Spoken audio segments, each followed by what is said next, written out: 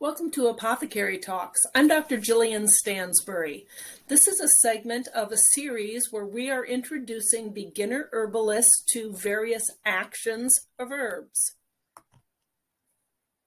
Creating custom herbal formulas requires many skills. One is learning herbs individually, known as materia medica in herbal medicine. Materia medica is those medical materials, basically your list of useful plants A through Z, aloe through zingiber or ginger, and learning their specific niche indications along with their predominant actions. Actions would include agents such as alterative herbs and adaptogens. Please see our separate recordings on those topics. Anti-inflammatories, antimicrobials, diuretics. Please see our collection of recordings that take us one by one through these important actions. So learning individual actions of herbs is an important step in mastering herbal medicine to become an effective clinician and put together effective formulas.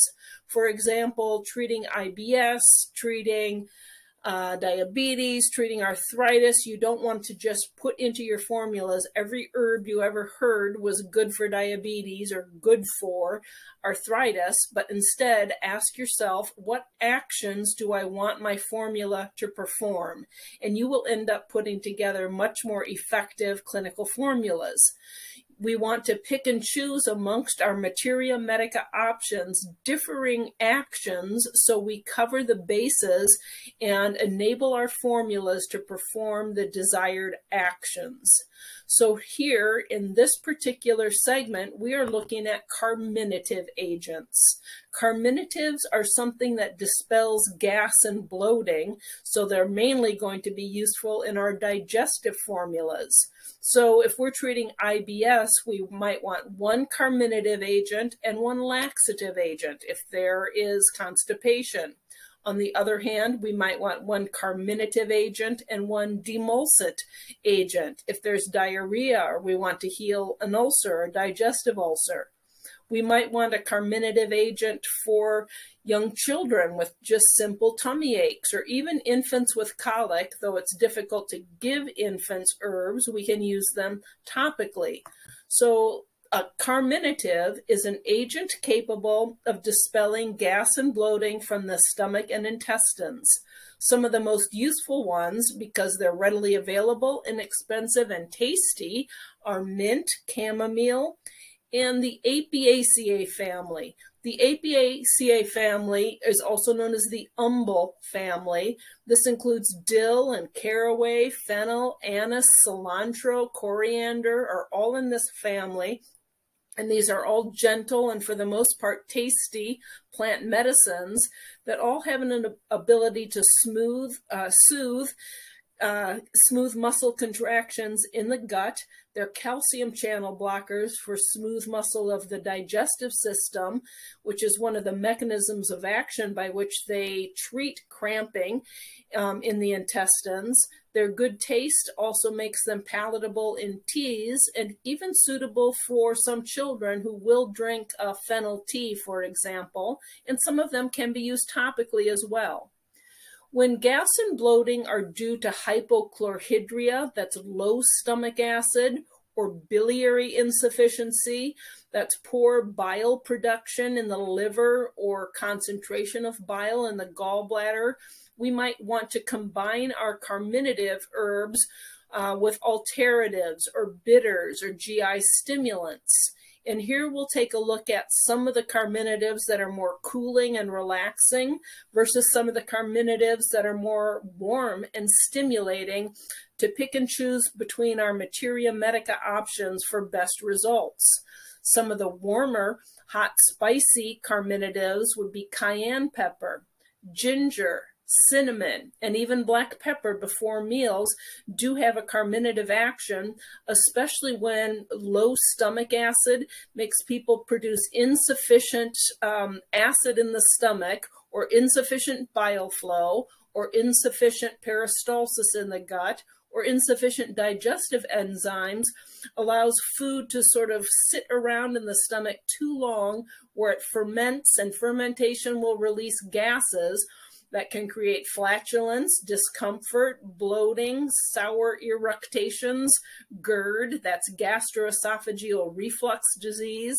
In some of those situations, you don't necessarily want to take an antacid, which is a common mistake in the medical community. Instead, you want to stimulate acid and enzymes and bile flow and digestion, and do so in combination with these carminative herbs to prevent any kind of over stimulation of the gut that worsens discomfort. You craft your formula just right to be perfect for such an individual, to both stimulate digestion as well as relieve any gas and bloating or nausea. And some of those hotter spices are appropriate. In younger people, we tend to want the cooling herbs, and sometimes in older people, as we age and our gut becomes more insufficient, we want the hotter herbs. So the relaxing carminatives would be appropriate for tummy aches in toddlers, anybody with gas and bloating, even car sickness. Some of these will help when we have nausea or indigestion simply from motion sickness. Mint, that's mentha. Chamomile, that's matricaria. Phoeniculum is fennel, and pimpinella is anise seed. These can be rubbed on the digestive tract, over the abdomen and in stomach and intestines. Mint or fennel essential oils, either direct out of the bottle. There's some of the more gentle essential oils, or diluted with olive oil, or especially castor oil. If you have that on hand and rubbed into the belly, can help with bloating and pain and nausea. And this is even safe for infants with colic.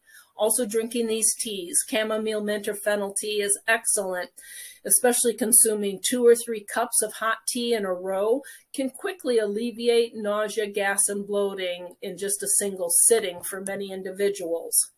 The hotter spices that we mentioned, such as ginger, cayenne, black pepper, cinnamon, can also be helpful when there's malabsorption and fermentation is happening in the gut, and we want to warm, stimulate, improve bile flow, improve circulation to the intestines, speed up peristalsis when it's insufficient, and this can also be helpful. We might combine it with alternative herbs for best results in these circumstances. So elderly with poor digestion because of hypochlorhydria, malabsorption, will benefit from consuming bitter herbs mixed with these carminatives. You can also combine them with lemon juice or a little bit of vinegar before meals for excellent results.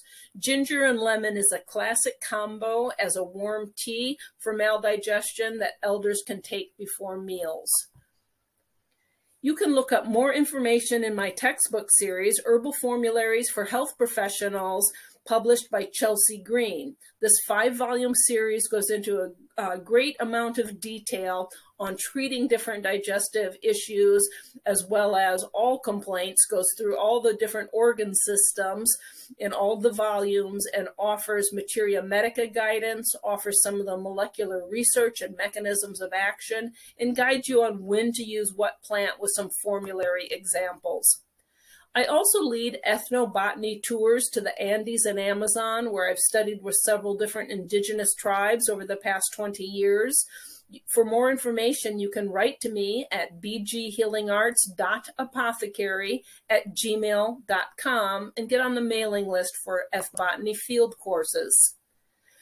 Also on my website, healingartsapothecary.org, I have links to many different podcasts and webinars. You can also find my blog, writings, and different PDF beginner files to download to serve as tutorials to becoming an effective herbalist. And thank you so much for listening to Apothecary Talks.